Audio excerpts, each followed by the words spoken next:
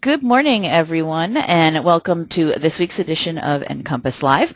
I am your host, Krista Burns, here at the Nebraska Library Commission. NCompass Live is the Commission's weekly online event. Yes, we are a webinar. You can call us that. We won't be offended. We host this webinar every Wednesday live at 10 a.m. Central Time, but it is recorded, so if you're unable to join us on Wednesday mornings, that's fine. All of our sessions, we've had going back to the beginning. Our first one was in January 2009. All the recordings are available on our website, so you can always go back and watch them at any time you want to later. We do anything that may be of interest to librarians or libraries. We do presentations, interviews, mini training sessions, whatever we can, what's out there that we think would be of interest and want to share, we'll have it on the show.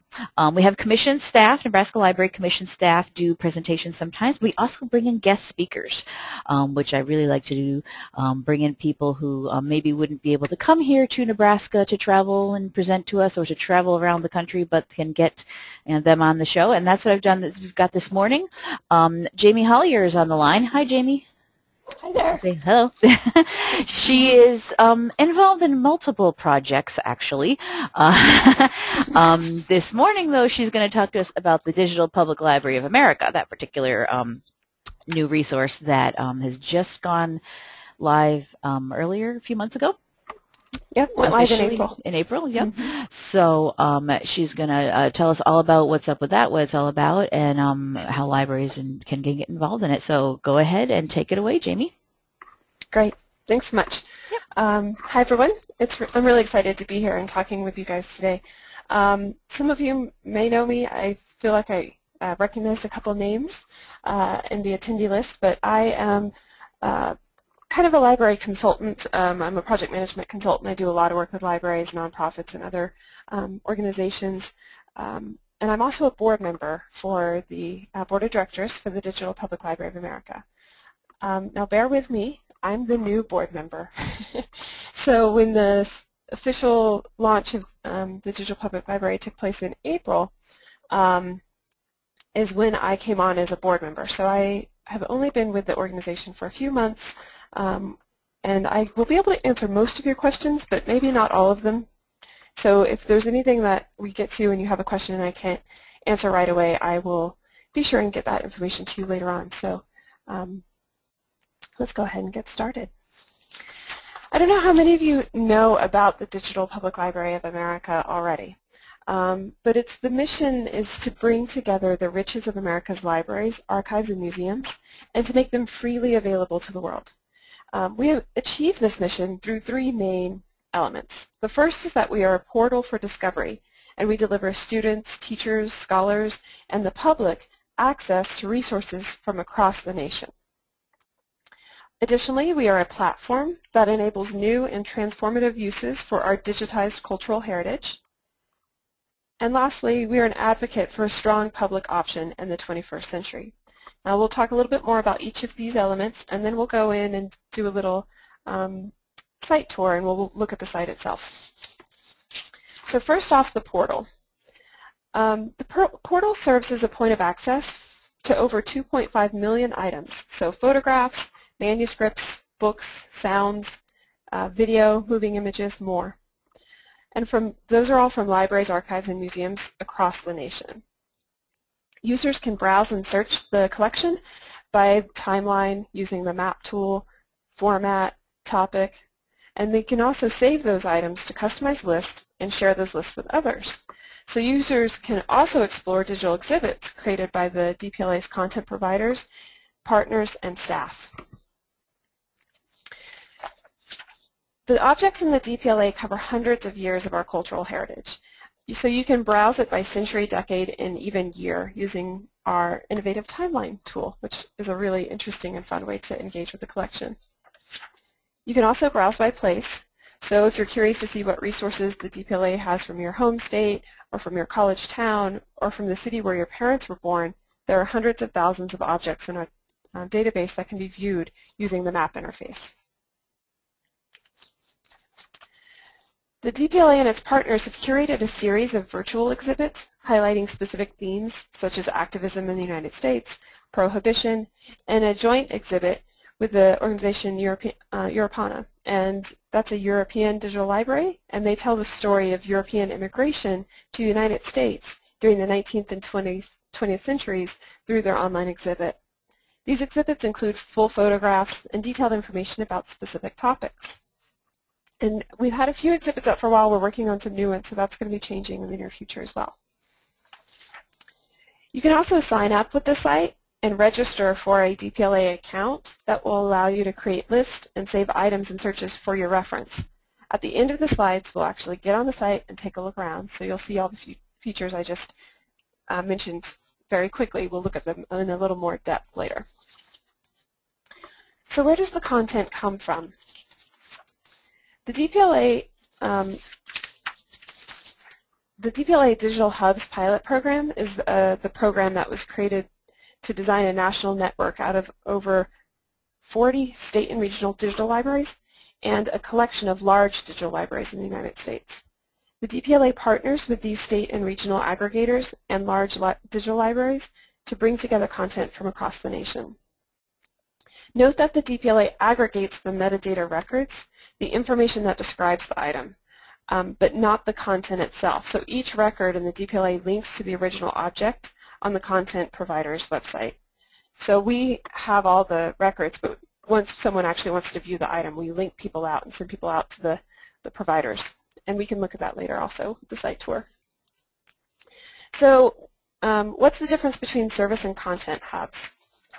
Well, content hubs are large digital libraries, museums, and archives that maintain a one-to-one relationship with the DPLA.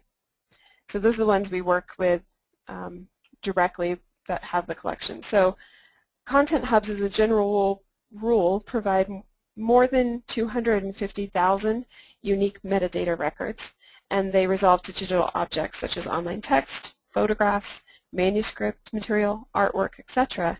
That's to the DPLA. And they are committed to maintaining and editing those records as needed. As of July, as of this month, the content hubs include the following institutions: Art Store, the Biodiversity Heritage Library, the David Rumsey Map Collection, the Harvard Library, the Hazy Trust Digital Library, the National Archives and Records Administration, the New York Public Library, the Smithsonian Institute, the University of Illinois at Urbana-Champaign, and the University of Virginia. But that's not all. We also have service hubs.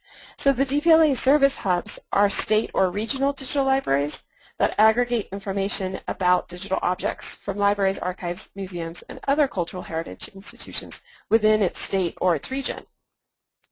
So each service hub offers its state or regional partners a full menu of standardized digital services, including digitization, metadata assistance and training, data aggregation, storage services, as well as locally hosted community outreach programs. So bringing users in contact with the digital content of local relevance. And as of July 2013, the service hubs have some of the included service hubs are the Digital Commonwealth from Massachusetts, the Digital Library of Georgia, the Kentucky Digital Library, the Minnesota Digital Library, Mountain West Digital Library, which includes like Utah, Nevada, Southern Idaho, and Arizona, and South Carolina Digital Library. Now we are constantly working to add more content and service hubs, so those two lists I just gave you are going to be growing, and more content will be added all the time because that's something we're very focused on for this work that we're doing right now. So to help visualize the relationship between all of these different pieces of the service hub relationship, imagine it like this. So your local historical society or public library is a pond, and it contains its unique, valuable cultural content, often very local content. So those ponds send their content through tributaries to the lakes, which are the DPLA service hubs. And those are the places that aggregate data from the various cultural heritage institutions and their state or their region. So those are basically the ponds, which is the small library going up to the state or region organization, which is the lake, and then the service hubs feed this content through the rivers into what we call the ocean, which is the Digital Public Library of America. So we take all of this content and the smaller to the bigger, so we have that national view.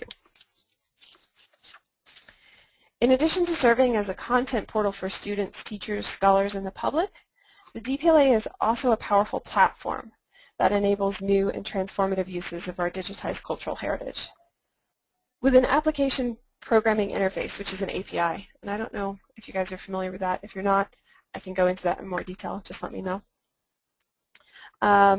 So with an API and a maximally open data, the DPLA can be used by software developers, researchers, and others to create environments for learning, tools for discovery, engaging apps, all sorts of things. And we have some examples of some apps that have already been made using our API and our open data, and it's really interesting. So I'll give you guys a look at that in a little bit as well. So with the API, you have access to millions of items. Developers can, through the powerful API, developers from all walks of life can build these tools, widgets, plugins, and all kinds of things. The DPLA app library contains a handful of those applications built by independent developers interested in seeing what open cultural heritage data can look like in new and interesting contexts. We've also done some hackathons for DPLA, and also earlier this year during the National Day of Civic Hacking, DPLA put a challenge out there that developers use our API to create some new tools and resources on that National Day of Civic Hacking. So we've gotten really involved with the tech community and the developers to make sure that these resources are being leveraged and used in new and creative ways. Here are a couple examples of a couple APIs. OpenPix, for instance, is an open source iPhone application for viewing images from remote sources, including the DPLA. You can download it right now on the Apple Store if you wanted to take a look. It's a really cool tool. Cultural Collage is another tool that lets you search the DPLA's image archives and view results in a stream of images. You just keep scrolling to fetch more, and clicking on an image saves it to a scrapbook without losing your position in the screen. So it's really, for those of us that are visual, like me, it's a really amazing tool. And if you want a local copy of all of the DPLA's data, you can get that. All of our data in the repository provided through that API is available for download. And these include the standard DPLA fields, as well as the complete record received from the partner. Additionally, all the data brought into the DPLA from its partners is normalized to the DPLA metadata application profile and enriched with information such as geospatial data. GeoNames, for instance, is a geographical database containing millions of unique geographical names corresponding to places on the globe. And through those enrichments like this that the DPLA is using, we're making cultural heritage data more useful and relevant by making it found in unique ways. So that third piece I talked about earlier is, in the very beginning, was a public option. So for most of American history, the ability to access materials for free through public libraries has been a central part of our culture, producing generations of avid readers and a knowledgeable, engaged citizenry. And you guys all know this. You work in libraries. The DPLA works along with like-minded organizations and individuals such as you to ensure that this critical, open intellectual landscape remains vibrant and broad in the face of increasingly restrictive digital options. The DPLA seeks to multiply openly accessible materials to strengthen the public option that libraries represent in their communities. And we want to operate fully within copyright law. However, the DPLA thinks there are alternate models out there that can creatively expand our access to important cultural materials. With institutions like Creative Commons, Unglueit, History Harvest, and others, the DPLA advocates for broad and deep open access ecology. Creative Commons, for example, the nonprofit that enables the sharing and use of creativity and knowledge through free legal tools. Their free, easy-to-use copyright licenses provide a simple, standardized way to give the public permission to share and use a creative work on conditions of your choice. I don't know how many of you guys know about Unglueit, but it's really cool. It can be thought of as a Kickstarter for books. Through this model, publishers or authors post their books and provide a dollar figure at which they'll release an open access ebook copy. And so people contribute money to it, and then once enough money is contributed, the book is unglued and it becomes a free open access ebook. And then History Harvest from the University of Nebraska in Lincoln.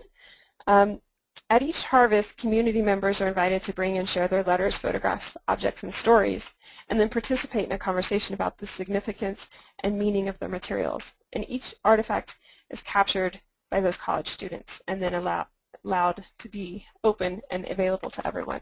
So these are some ways that we're working with other organizations and are interested in what's happening, and DPLA is interested in becoming a very active participant in open and free access to content. We are also a deep supporter of the open culture community, including Open GLAM and the GLAM Wiki initiatives, which is the galleries, libraries, archives, and museums. So with all of these things considered, the DPLA is an ever-growing national network of libraries, archives, museums, cultural heritage institutions, and volunteers, with a local impact in our communities strengthened by a global reach. There are many ways to get involved, and we would love to have you get involved in the DPLA. You can make sure and make and share a playlist of your favorite items in the collections, and I'll show you that in a little bit. It's a really fun thing to do. You can also get on the forums and connect with other folks interested in the DPLA, and you can give us feedback through the discussion forums as well.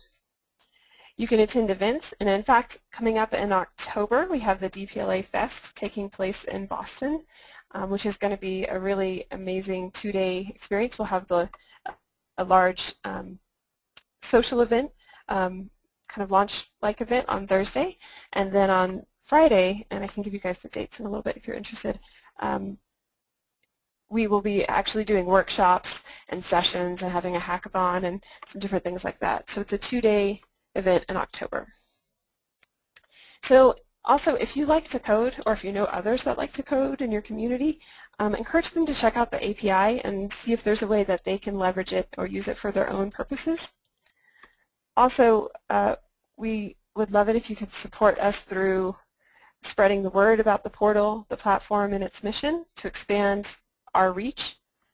Or if you want to get involved in more deeply, you can always email the team at info@dp.la, and I'll give you this again later so you don't have to hurry to write it down. You can always email us and let us know you want to become more involved, and we have plenty of committees you could be a part of or ways that you can contribute.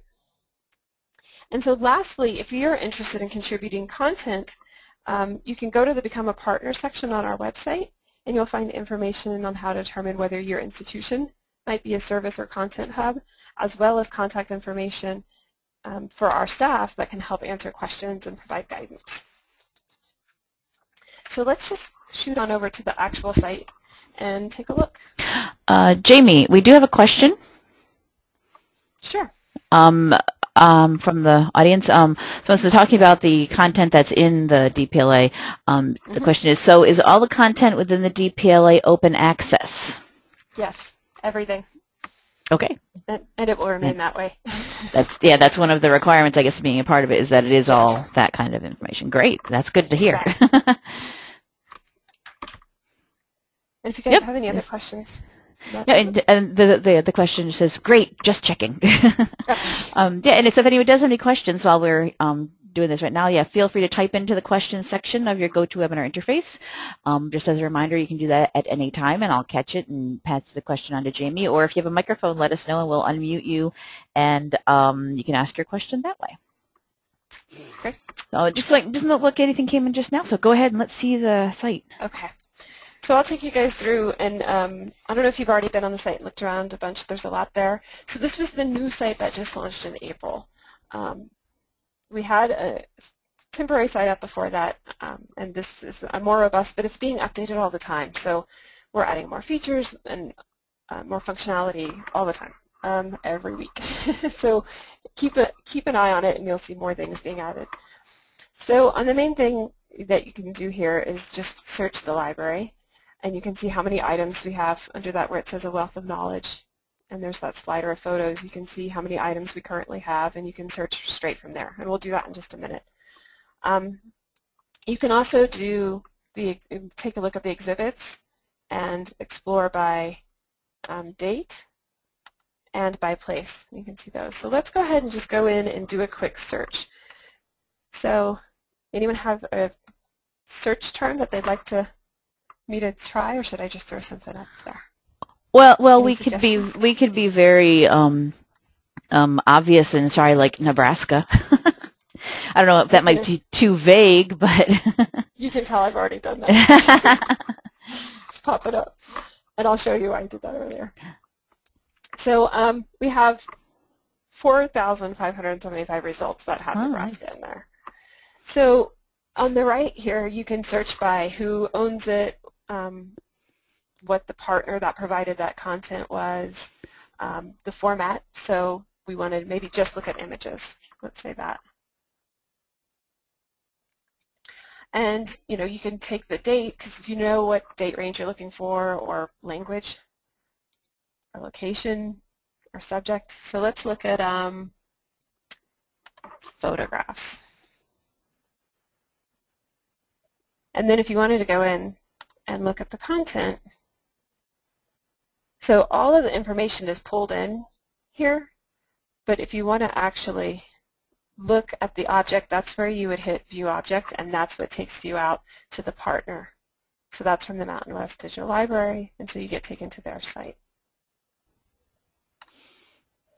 So you can also do that same search by map. Let's go to map, and let's see what happens if we search Nebraska in the map.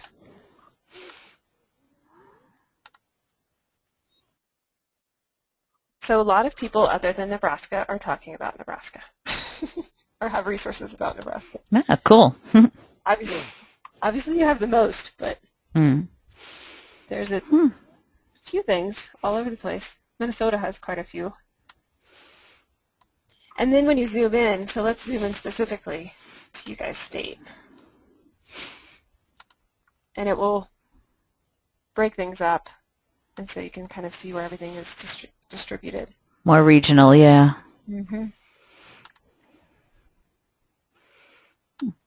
Now, could we also do like a combination, like, because someone did actually, while I was saying do Nebraska, someone actually typed in to do something on the Civil War, so you could do a combination of like Nebraska and Civil War and see what kind of things come up for that. Oops. It helps if you can type. Oops. Let's do just Civil War and see if there's anything. So you guys don't have anything.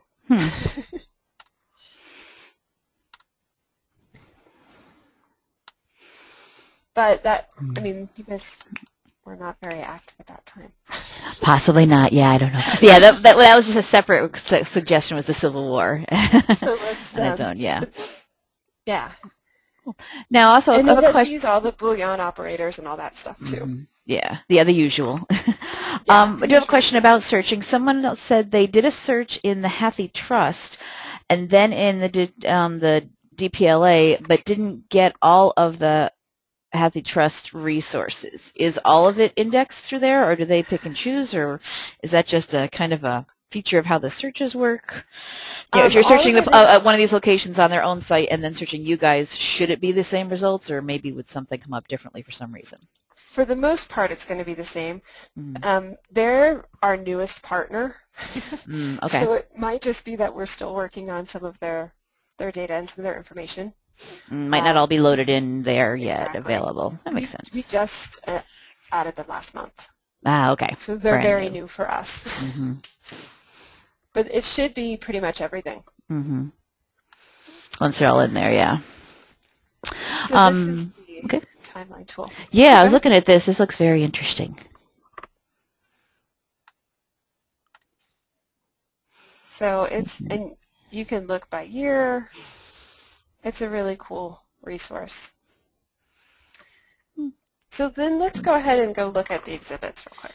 And if there are other questions, just let me know. Yeah, someone does have a question about the resources once you actually get out to one of them, and I think I know the answer to this question because we do a similar thing here, but you can answer it. They want to know, would we still need to get permission to use any of these resources? For example, if faculty wanted to use them in an assignment, I noticed copyright statements. Yeah, go ahead. You can see, so here's that resource we looked at earlier, and it'll tell you what the rights are and how you can use it. Right, and yeah, this one has a nice long copyright statement explaining what to do. And so I think it would be, once you're out of the DPLA, it's going to depend on each partner, what their rules are for it. And sometimes it's by item, depending on where they got the item from, the object from, wherever that original owner is may have their own rights on it. So it's going to be on a case-by-case basis depending on what object you're actually looking at. That's Absolutely. what yep. And even with, I used to work in a publishing company, and one of my jobs was to acquire rights. And it's really interesting. A lot of libraries own the copyright on items in their collection. Cool. Yeah. That's not an uncommon thing to find at all. So let's look at one other thing. I'm pulling up all these things from the Mountain West Digital Library. But so here's another version of information. Right. So look in that rights field of each of the record for each one you go to and figure out how to go about doing it. And usually sometimes it will lead you to who you can contact if you do need to get rights, or it will say it's freely usable, this particular one, do what you want with it. Just so they'll send you to if you do need to do something official. And it depends on how it's going to be used as well. As we know, faculty using it just in a class is different from someone wanting to put include this photo in a book they're publishing. Yeah. Right. Absolutely. And there are going to be different rights for if you want it to show up online. On a site like DPLA, that's okay, but often, and you should talk with them about that, but in an advertisement, that's often not okay. So it depends on your intent of the use. Right. Yep. If it doesn't list who to contact and the rights to, just when you go to the source, just reach out to them. Yeah. They usually know what's up with what they put out there, or they know who to send you to. Yep. Yeah. So let's look at the exhibits. I think the exhibits are really cool. I absolutely love the prohibition one. Maybe it's because I'm obsessed with the resurgence of the cocktail culture, but that is getting very popular, yeah. So this is an example of one of the exhibits, and then they have, it's almost like sections within the exhibits within them.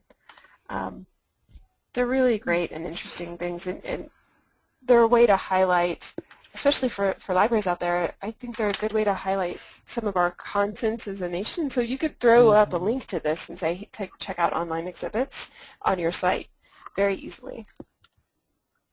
So then this would be taking from all the various collections across the country that you guys connect to and putting them into these topic areas, into these exhibit areas. Cool. So who does this? Do you guys have librarians on staff that do this, or archivists, or? Most of this comes from either our partner organizations or our fellows and interns. Ah, okay. You got people. So we have people that are working on this piece, from both our partner organizations and from DPLA. So then let's take a quick look at the apps. This gives you a view of all of the apps. So these are, and there's 6 per page. So if you want to go and see what's become of the API and what some people have created, this is a great way to go in and kind of see what's out there. Okay, and then I want to show you, see it says, welcome Valentine Lulu, that's me, I'm logged in. So when you hit, there's a login button when you're not logged in, and you can sign out. But when you are logged in, it has your information, and then you can save items and lists. And I made a Nebraska list before this. So it's just got some things that came up and are associated with Nebraska, and of course, you guys have Warren Buffett. Yes, and Kool-Aid, yes. Kool-Aid was invented here. We're so proud. So there's some really interesting things, including, like, this is a video cool. about Boys Town. this prairie chicken, the greater prairie chicken, that's actually an audio file of the sounds that they make. Oh, neat. So there's all sorts of different things you can use to create specific collections specific to topics you're hoping students will do, or maybe exhibits or programming you're doing at the library, and then you can save them.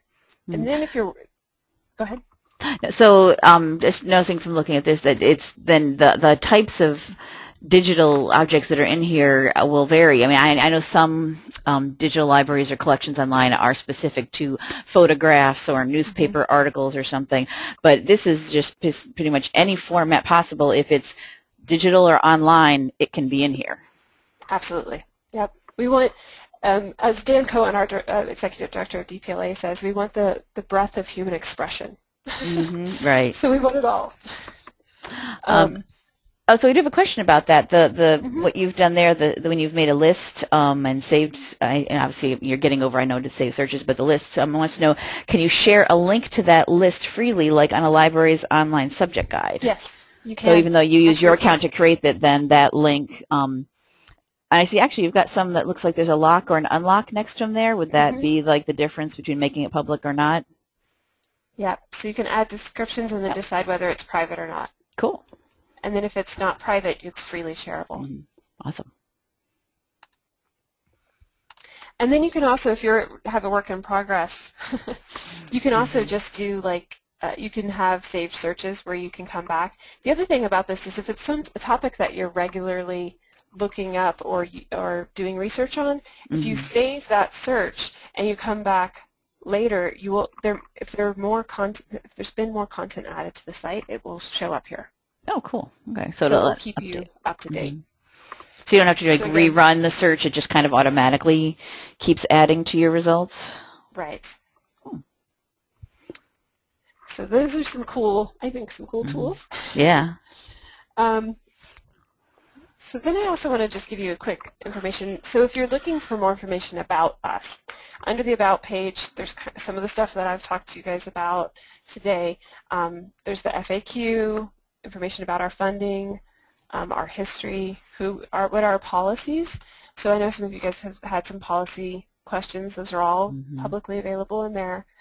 Who we are, so this includes our staff, our board of directors, and all of the committees and partners. And as you will see, we have a lot of people involved. These are all of our committees. So we've been really fortunate to get a diversity of organizations and individuals involved in this project. And this is where you can look at some of the digital hubs and some of the collaborators as well, as under partners. Cool. And to get involved, there is the information on becoming a partner that I mentioned earlier. If you or another organization that you work with, you would like to get them involved with becoming a partner, this has information on how to become a service hub, how to become a content hub, what the differences are, all that sort of stuff. So that's all available there, and you can also ask questions, and I'll give you my contact info and DPLA as a whole's contact info at the end here. You can also check out under events. This is where DPLA staff and board members and others are speaking in person.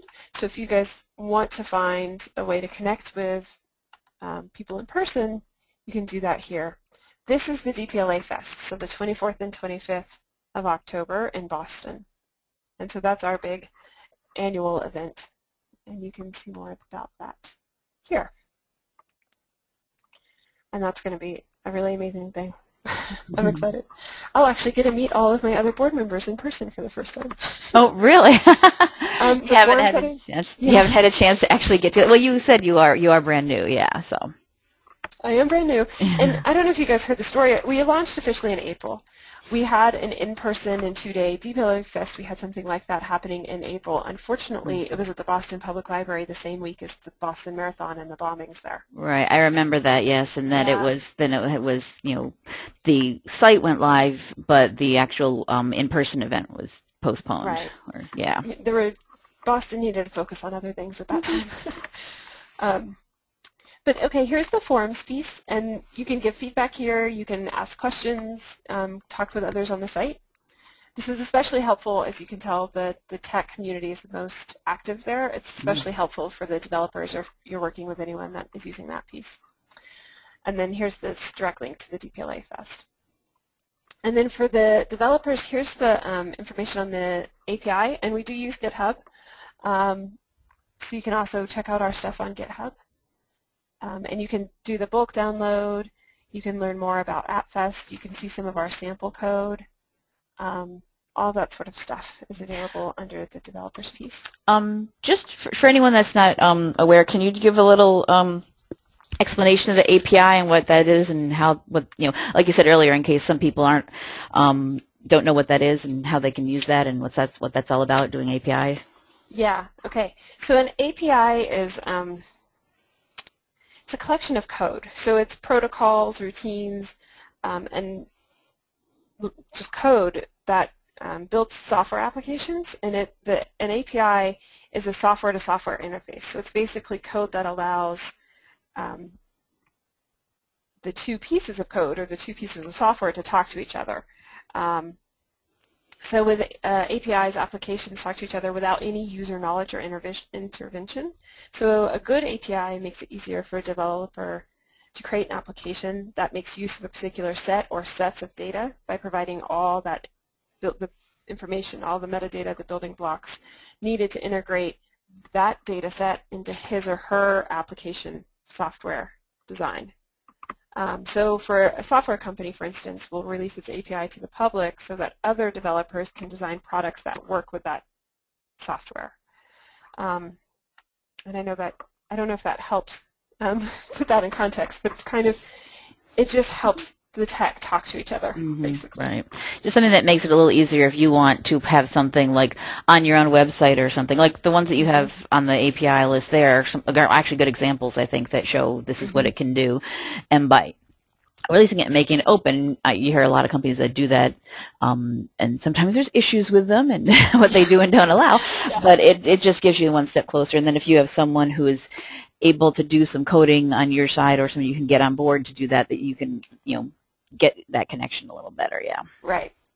And that's like one other example. So I'm also doing work with digitallearn.org. That's one of my projects. And we have on the bottom of our homepage a map that says if you want in-person help, put in your zip code. Well, we have that powered by the Everyone On campaign. And it's using their open API about their collection of where you can get in-person help. And we just tap into that. So when they update their information, our site's automatically updated. So it's kind of how that works. Cool. So here's the some of the more tech stuff under the developer stuff. And then also, if you wanted to stay abreast of what's happening and keep in the loop with DPLA, the blog, our press area, all of that sort of stuff is a great place to do it. Also, we would love it if you would follow us on Twitter or like us on Facebook or any of those types of things and just kind of get involved and keep abreast of what's happening because we have tons of news coming out all the time.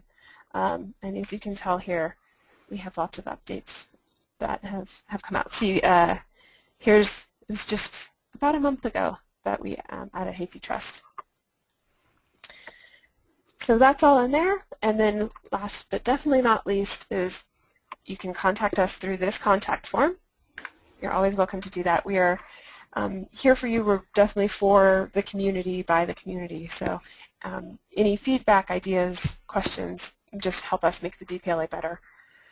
And then lastly, here is DPLA contact info and my contact info in case you want to reach out to me about any of this. I'm also available to help. And again, I'm kind of the new kid, so I don't necessarily have all the answers, but I will find them if I can't get them, if I don't know them off the top of my head. That's what librarians do. Exactly. That's what we're all about. I don't have a clue, but I can find out. Yeah, exactly. And I have the emails of the people with the answers, so. Yes, that's the important part, yes. Okay, does anybody have any other questions for Jamie? Anything else you want to ask her about the Digital Public Library of America, what they're doing, what's in there? Anything else, any other searches or anything you want her to show on the website that she didn't go into, or anything you want to see more in depth? see, I'm looking at it here.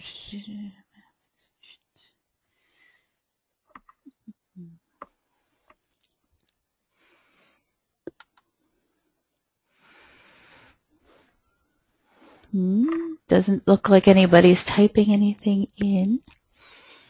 Anything else you want to show us on there that on the website? I know you went through a bunch of your stuff already there. I think we're pretty good. Cool. I know that's a lot of info. It's a big project. Well, it's a big project, and yeah, that's what I think.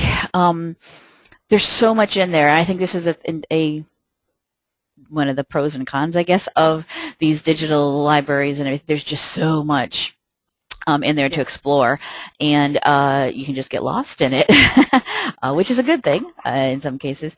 But I think it's good to see the searching that's available, and especially those exhibitions where you've pulled out certain things. And I assume that that's the kind of thing you said will be added to as new topics come up or whatnot. So there'll be new things in there to see all the time. Absolutely. Things that are current events that might be related or something. The 100th anniversary of something that happened. Yes. So. And, on the day in April when we fully launched the site, a bunch of us got in and just started looking for things that were meaningful to us. And then we shared those out on Twitter. And if you guys have an interest in sharing those stories on Facebook or Twitter, if you get in there and you find something that's really amazing to you, please let us know, because those are the stories that help us to communicate the value of this. As you guys know, we're communicating the value of libraries. But that's a really powerful way to show the impact of access, is just by personal stories. So if you get in there and you find something great, let us know. And I'll share my story actually from our launch day. I am actually, my family, I shouldn't say me, is actually originally from Louisiana. I'm Cajun. Oh, cool. And I come from a part of the state that doesn't often have a lot going on. My dad's graduating high school class was, I think, 11 people. Wow. So small. And so the day that this launched, I got in there and started looking around, and I found, let me see if I can get in there, if it's going to show me. No, it's not going to work.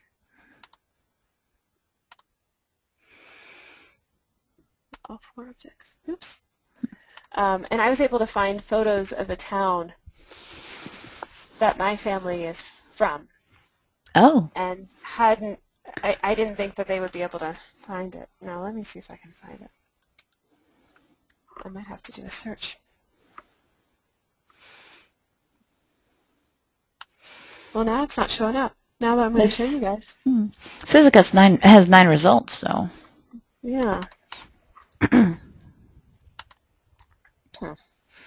Well, let's go in. I'll just do a regular search. And this is going to sound like a weird search. Maybe it got removed. So this is the town my family's from. It's Mamou, Louisiana. Yeah, that photo's not in there anymore. Oh. I'll have to find out. See, things can change all the time, yeah. Yeah, they can. So anyway, but if you guys have those stories, please share them. It's not awesome to find the first result is about hazardous industrial waste. But you're going to find a lot of environmental stuff in here too. I do want to mention that because we have the archives. They have so much for the Environmental Protection Agency. You'll find all sorts of historical environmental info about your community if anyone needs that. Yeah, and that's something you definitely, going back to this historical information, because you can find a lot of current stuff, but you want to know, was there stuff here 20, 30, 40 years ago? I need to know that. Yeah, totally. Great.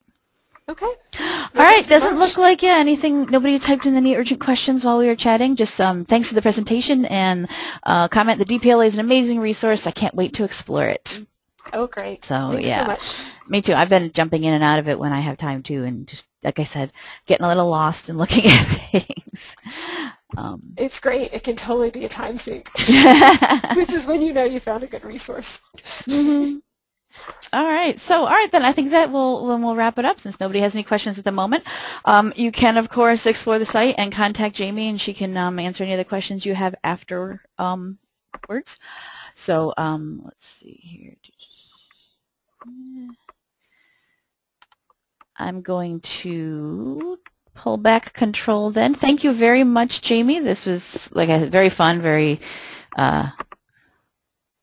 good information to get us started. Hopefully more organizations will get involved in it as well. I know there's lots of other groups out there doing digital libraries or digital collections.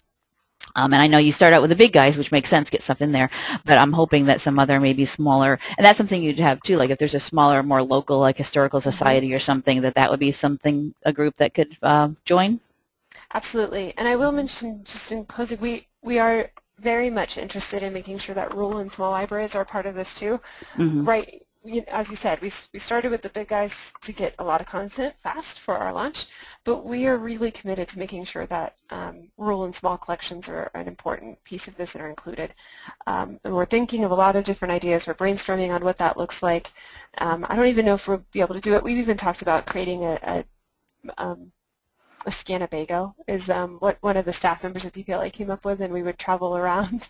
Oh, okay, yeah. In a special Winnebago specifically to scan and digitize local collections. A traveling scanning station or scanning lab. Oh, cool, yeah. So that's a dream for one day. So we are very interested in rural and small collections and communities, and that's something we're definitely talking about. So if you have thoughts and ideas on that, please let me know.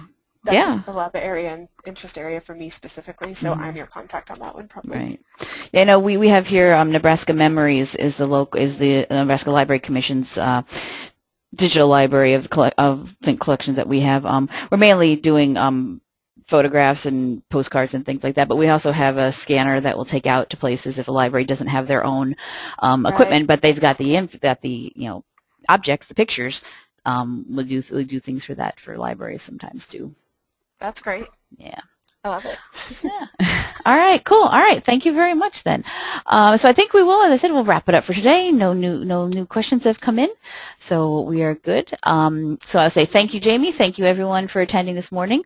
The session has been recorded, of course, so we'll have the recording up, so you'll be able to go back and watch it later. So that will wrap it up for this morning's NCompass Live. I hope you join us next week when it will be our regular monthly Tech Talk with Michael Sowers, who is the Technology Innovation Librarian here at the Nebraska Library Commission. Next week he has something maybe a little different than some of the normal tech talks, a little techie on one part and maybe not so much on the other. Two librarians from libraries here in Nebraska, Lindsay Thompson is at La Vista Public Library and Gordon Wyant is at Bellevue Public Library, and they're both doing some very interesting young adult events. The main part of this that got Michael interested was at Bellevue, Gordon has set up a Minecraft server. If anyone's interested in the Minecraft game, you can go and look that up.